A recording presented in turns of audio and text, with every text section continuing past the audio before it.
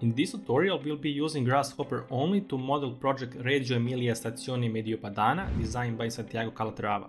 You will learn how to create different types of sine curves with multiple periods and how to generate a shape based on these curves. If you stay until the end of this video, you will discover how you can get this definition for free. Enjoy! What's up guys, Lazar here from How to Rhino. Welcome to another video. If this is your first time and you want to learn how to use Rhino and Grasshopper, start now by subscribing and clicking the bell button so you don't miss anything. Also, if you are interested in having more detailed and structured approach how to learn Rhino and Grasshopper, I invite you to send an application for our online course. It is the first link in the description. Alright, let's see what this tutorial is all about. As I mentioned at the beginning of this tutorial, we'll be modeling project Reggio Emilia Stazione by Santiago Calatrava. This project is based on the sine curves and the frames that are generated based on these curves. So you will learn first how to generate a sine curve, and one more important thing, you will learn first how to generate a sine curve based on the line you generate in Grasshopper. First, I'm going to show you how we can modify the shape based on the parameters. So here we can add and reduce the number of the frames. Here we can change the position of the sine curve, so how we want to start, so first one and the second one. And here we can add how many periods the sine curve will have. Also, beside the periods, we can change the amplitude of the sine curve as well. Here we can change the height of this shape. Using this parameter, we can change the width, and also using few more parameters, let's say this one, we can change width of each frame. Let's say instead of 0.4, we'll set to 1, and you can see how the frame is wider now. And using this slider, we can change the thickness of each frame. All right, so let's get started. So the first step will be to generate the line using a line container. So right click and go set one line. After that, we're going to evaluate this curve using a component evaluate curve. So in the C input, we'll set the line which we generated, and don't forget to reparameterize. So right click on the input C and check reparameterize, and in the input T, we will place the range. Range will have domain 0 to 1, and in the N slider we'll set later on how many frames we'll have. So for now, we'll define how many points we want to have on the curve. Alright, so once we have the points, we need to set the values for how much we want to move them along Z direction. So each of these points will be moved in order to generate the shape something like this.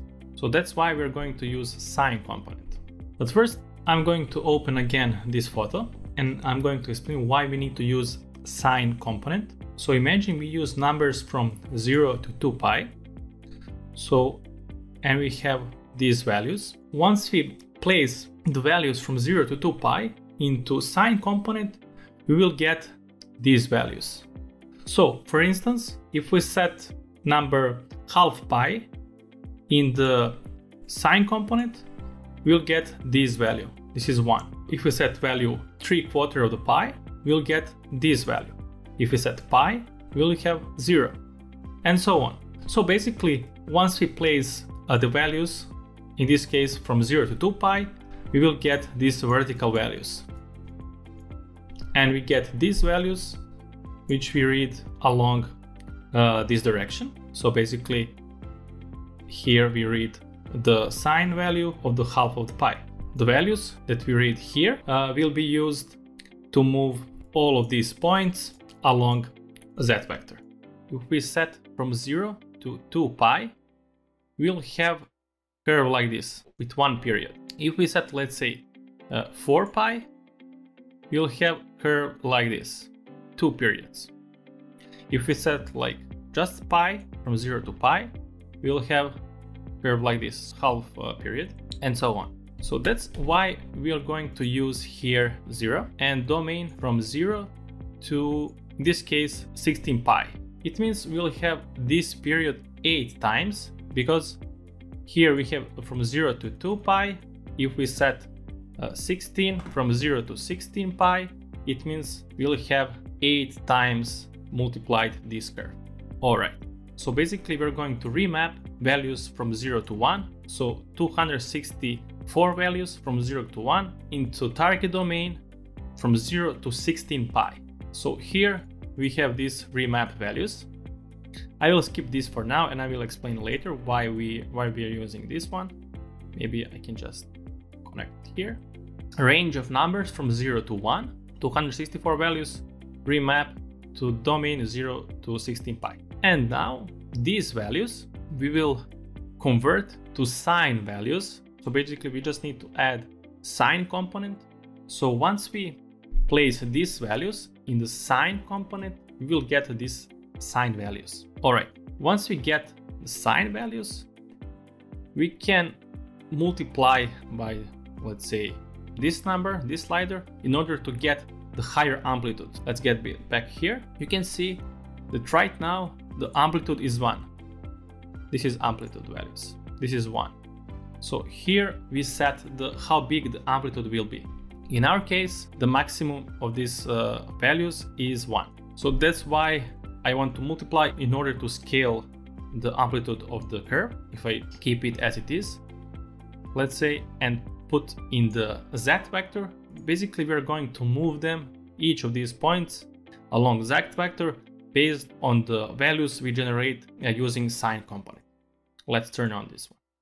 Alright, if we multiply this value by, let's say, 4, and these values we placed in the z vector, you'll get the higher amplitude of the sine curve.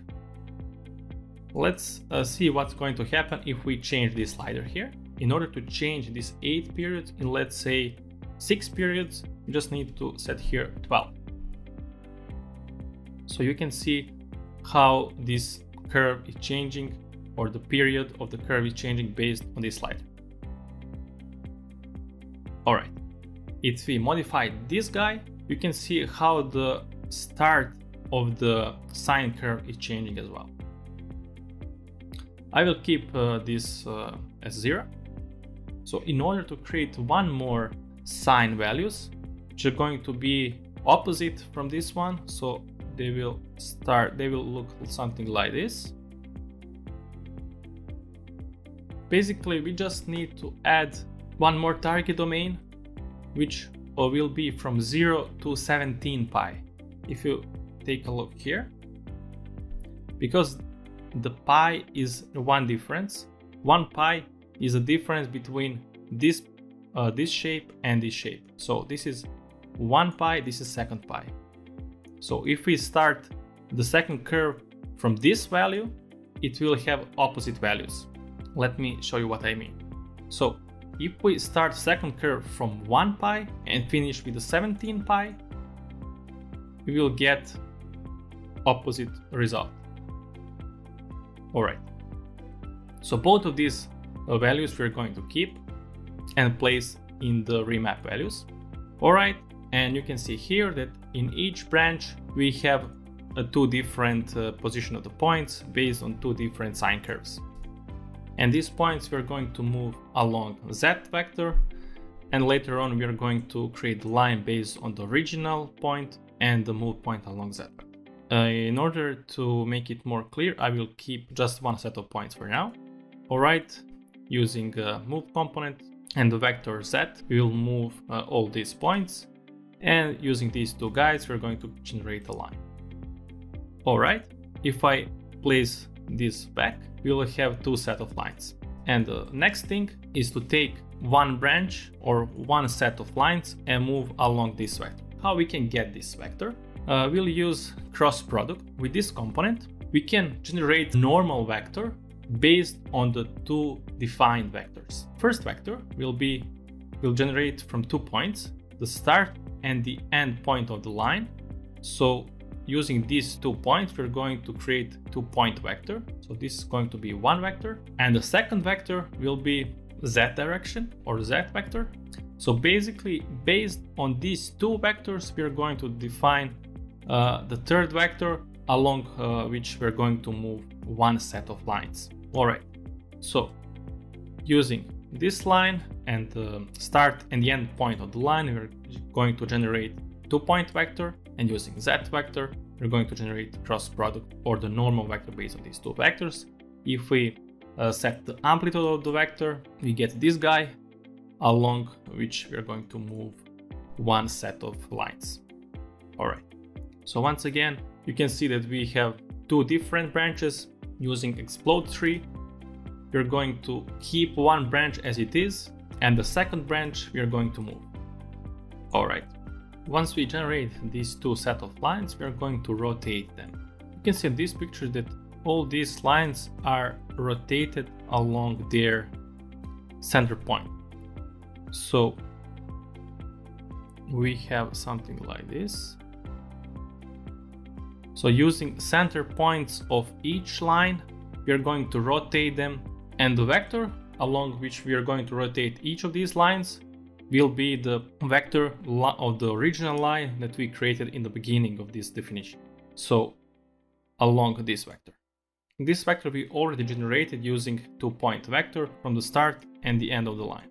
So along this vector we are going to rotate each of these lines. First we need to add component rotate 3D. In the G we are going to place the line. In the center of the line will be the midpoint of each line, and the axis of rotation will be this guy, 2-point vector. Alright, so the only thing they're missing is the angle of rotation. Also the angle of rotation will be used from the sine component values. So basically these guys we're going to remap. Since we have two branches, we need first to explode them. So one set of values we will place in the remap. Source domain we can generate from the bound component, and the target domain, that is most important in this case, is the value for how much we want to rotate these lines. So basically we want to rotate from, let's say, from -30 to 30 degrees. You can see it here, from 30 to -30. In the A we'll place 30, and in the B we'll place negative value of this slider. This will be target domain. So these values generated from the sine component will be remapped to domain -30 to 30. And here, using radians component, we need to convert them into radians and place it here for the angle. Let's turn this on. And we rotated these lines based on the values generated from the sine component. And the same values of the angles will place in another component that are related to the another set of lines, to these guys. Alright guys, and now once we have these two set of lines, we are going to find the endpoint of each of these lines, and the endpoints we will connect with the component line in order to get the top part of the frames. Alright, and using these three set of lines, we'll join them in one single curve, and we'll get these frames. Later on we can offset them. The offset plane we can generate based on these curves. So these curves goes in the plane container and the plane goes in the P. In the distance we generate for how much we want to offset. Once we offset them, we can loft these two curves. But first we need to graph this set of lines, and once we graph, we need to place in the loft container. Quick announcement guys, only first 20 people who leave a comment which project want to see in one of our next tutorials will get this definition for free. Alright, so we get the surfaces. If we take a closer look on the reference image, you can see that these surfaces are horizontal on the bottom, so they have horizontal line. And if we take a look on our geometry, they don't have horizontal bottom edge. So in order to cut them, we need to find these points, and using these points we're going to generate XY plane or horizontal plane, and using this plane we're going to split the surface like this. And this part we will remove. So first we need to deconstruct these polysurfaces. and extract only these two, and the top one we will remove. Alright, the top one has the index 2, so using cal index we will remove the index 2 from the list, and these two surfaces again we need to deconstruct in order to get these points. Alright, how we can define these points? First, we'll deconstruct them and sort them along z vector. Alright, and once we sort them, we will extract all points in the index 1. Why? Because the bottom one has the index 0. The next one with the index 1 are the points right after the bottom point. So is this one. So this is 0, this is 1, 0, 1. So basically we are going to take these points with the index 1 and use them as the origin point of the XY plane. And now we will add component plane trim surface from the Pufferfish plugin in order to trim these surfaces. We are getting this warning message because of these first two surfaces, because the bottom 2 points are on the same z coordinate and we cannot trim them. They're already horizontal. And this one as well, they're already horizontal. So it say, okay, here plane does not intersect the surface, that's why. For all of them it works completely fine. So in the S we connect these two set of surfaces, and in the plane we connect the XY plane. Alright, if we turn on this, and I will turn off, you can see now that all these surfaces has horizontal bottom edge. Alright, and we are going to join them with the surfaces that we previously extract. These are the surfaces with the index 2. So these guys and these guys, we're going to join them using component brep join. Alright. And once we get these surfaces, we just need to add them a thickness. And we can do it by component extrude. Extrusion vector will be the 2-point vector we previously generated. So this one, and if we connect with amplitude, we can set for how much we want to extrude each of these frames. I set a 0.1 and I will turn on this. And we get this final shape. Alright guys, if you wish to have project files from this and all our YouTube tutorials, you can get them by supporting us on Patreon. I would like to thank all our Patreon supporters. It really helps us to create even better and more valuable content for you. And if you made this far, thank you so much. We really appreciate you. Hit the like button if you like this video and helps. Consider subscribe if you haven't already. Hit the bell button for the future videos. And we'll see you guys in the next video. See ya.